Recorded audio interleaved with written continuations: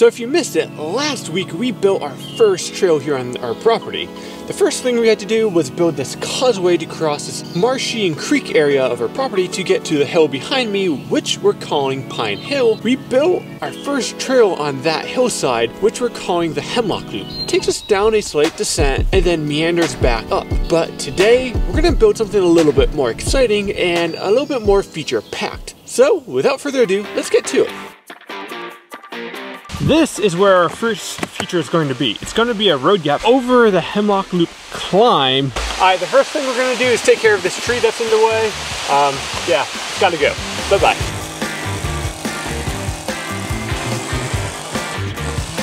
All right, so I want to use a lot of these logs that we just cut down as material for the drop. I need some stakes or something to hold and retain the logs so they don't just roll down. But I think we've been able to find a tree that doesn't have that much longer to live because it's already leaning. I see you're ready for Christmas.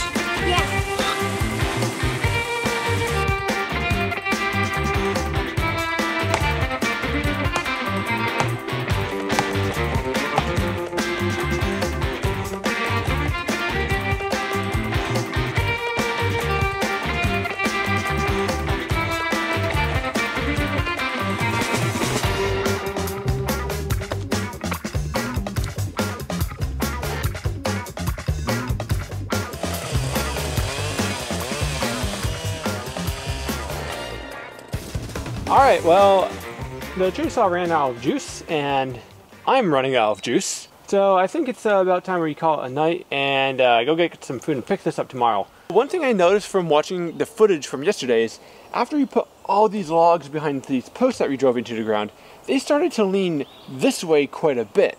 So I'm going to see if I can drive these down even further to give this a little bit more support.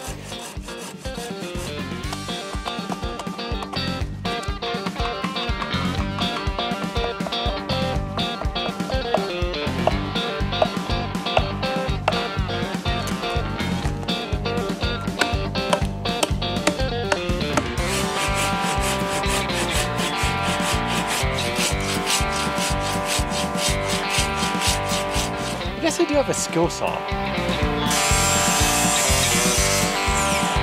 That was easier. Alright, so since we need to drill a really long hole, I got this really long paddle bit and this extender.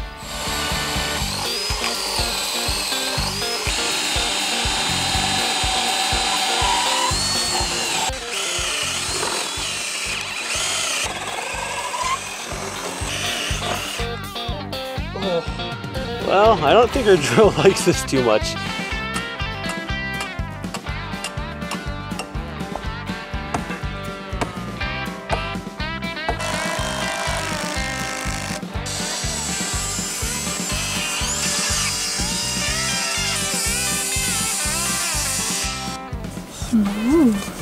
My plans changed halfway through the project, and I wanted to build it differently than I was originally planning. And that's the beauty of building, is sometimes you go into a project with a certain plan and it changes and you come up with a better idea. And I think I came up with a better idea. Today, the goal is to get this thing covered with dirt and get the landing built. So before I throw dirt on it, I'm gonna go ahead and fill all these nooks and crannies with smaller logs on the side, so when we put dirt on it, it doesn't fall out the sides.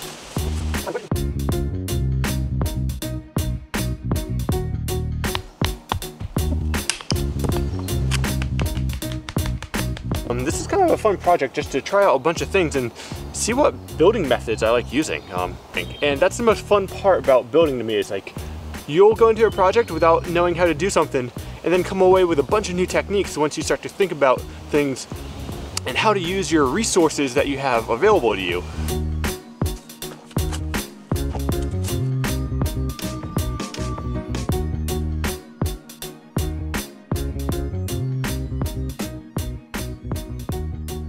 Alright, I'm stoked to finally get some dirt on that and finally pretty much be done with the lip. But we're gonna go focus on the landing now.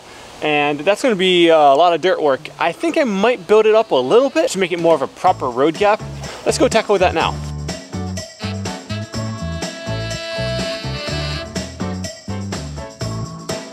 think every trail builder's favorite thing is removing stumps. My goal is I want to take that log down there and bring it all the way up here to kind of build up the landing so it's like a little consequential.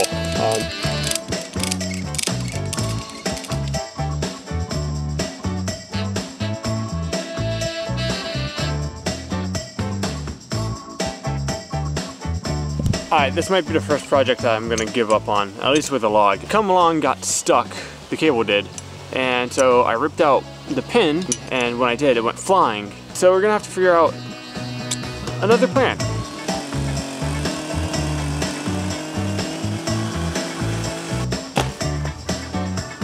Alright, I should have done that a long time ago. That would have saved me a little bit of frustration, but...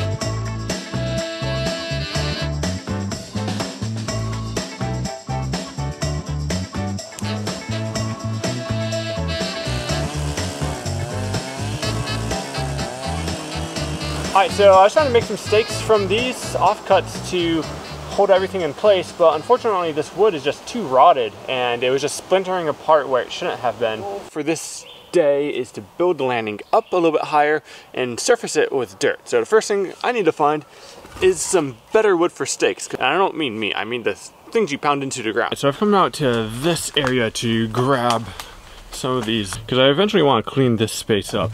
So these things are perfect candidates for what I want to do.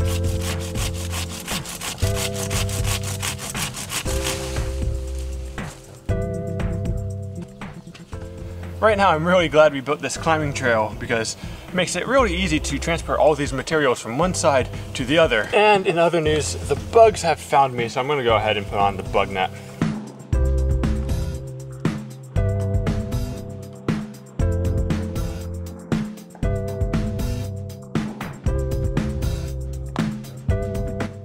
So I've been using this piece of rebar to tell where something is. Like, watch, if I take hitting a rock there, hitting a rock there, over here I think I did find a spot where it could go in because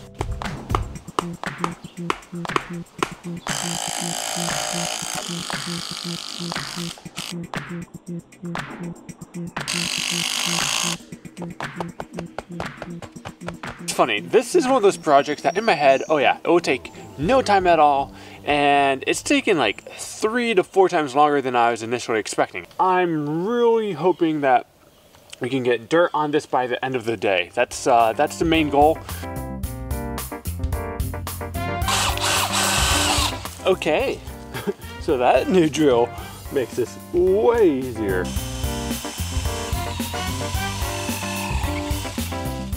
I got the drill bit stuck. I was expecting that to happen at some point.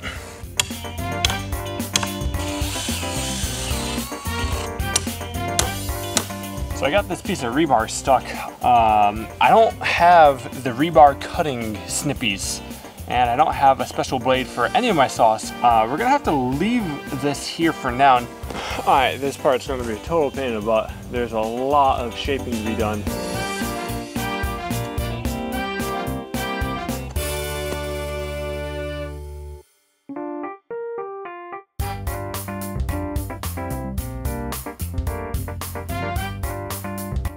Alright, this is where it really starts to get tough. Like, you're fighting all this organic matter and it's literally an uphill battle to get that stuff up there.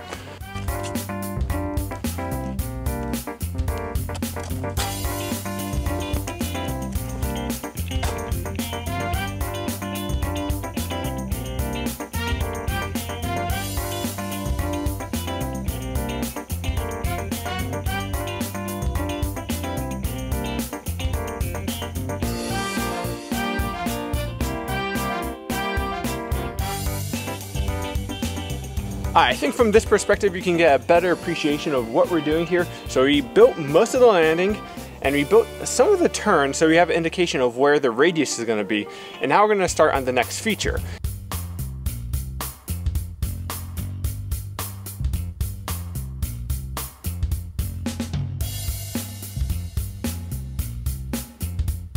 There's that small tree back there with the orange flag, and I've been debating about taking it out, and I think I'm coming to the conclusion that I'm going to take it out.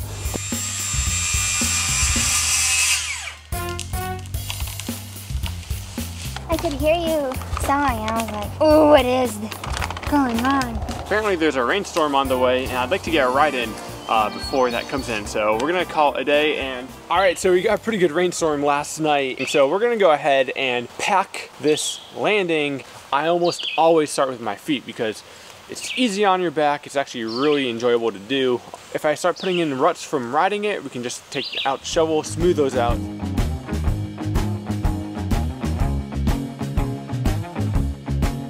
It's a little too wet to really get it super firm, so we're gonna have to let it dry out at least for a day. So we're gonna move on down and take care of this feature.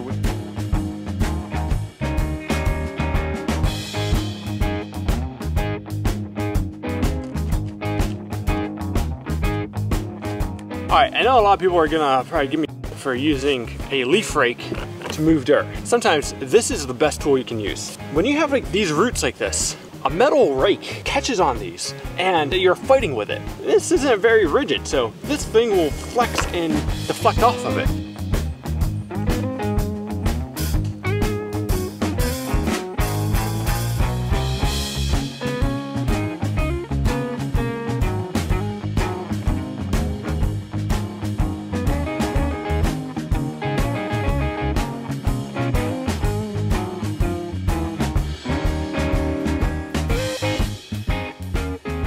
Alright, so the trail is not done, but this part is complete, and I think that warrants testing out to see how it rides.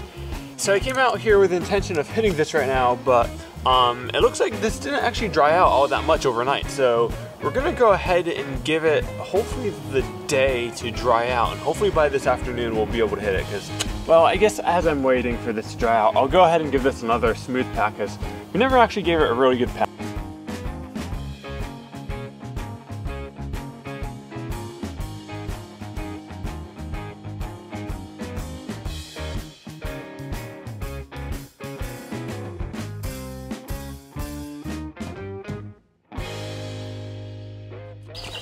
Alright, I think that looks pretty good.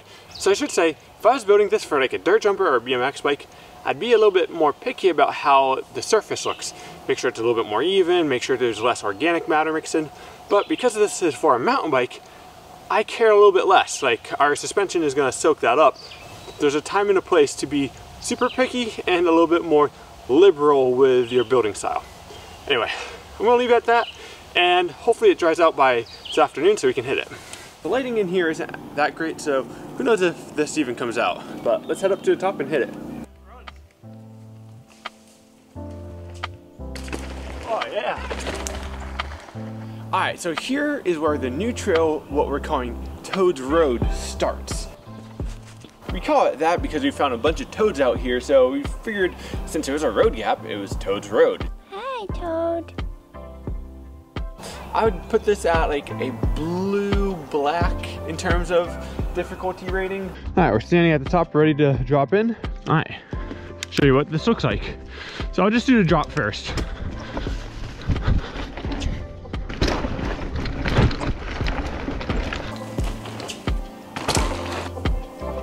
All right, so I only hit the drop that time. This time I'm gonna go head up to the top and I'm gonna send the triple as well.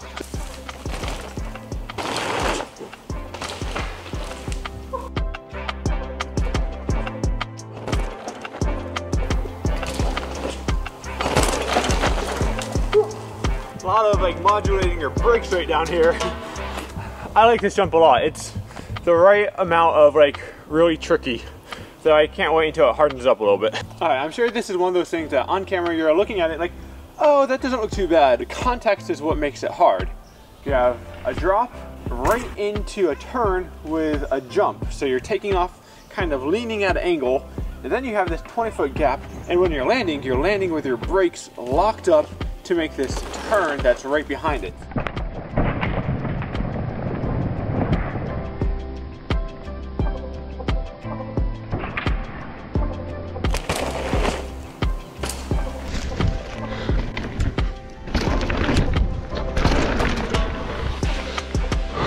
So I'm really looking forward to showing you guys what we do with this trail next video. And if you're new to the channel, I'd love to have you subscribe, hit that like button. As always, my name is Phil Metz. Thanks for playing bikes with me today, and I'll see you guys next time.